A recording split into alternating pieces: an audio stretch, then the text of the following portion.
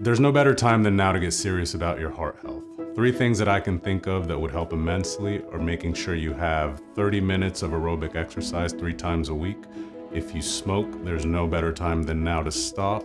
A third thing that would be immensely helpful is attending a screening event where we can start surveying certain chronic disease processes like carotid artery stenosis and valvular heart disease, and you can get evaluated and treated sooner rather than later.